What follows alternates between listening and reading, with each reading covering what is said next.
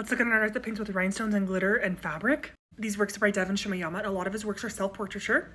He says that his art helps him with cathartic personal healing. These are also so gigantic.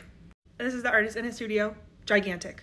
Seeing this in person was so amazing because it had like the muted colors, the browns, the blacks. But then also there's just glitter and sparkles everywhere. Also, this kitty is Cookie. This is Cookie in real life. Oh my god. This is his mission in his art.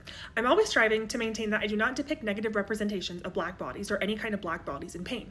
These images can be triggering, and we often see those things cycling through social media. I think of my work as a reprieve from a lot of that. You need to see these in real life because all of this is wonderful glitter. This is a quick look in the artist studio. This is the artist, and look at the glitter and the jewelry. The purple, the orange, the little doggy.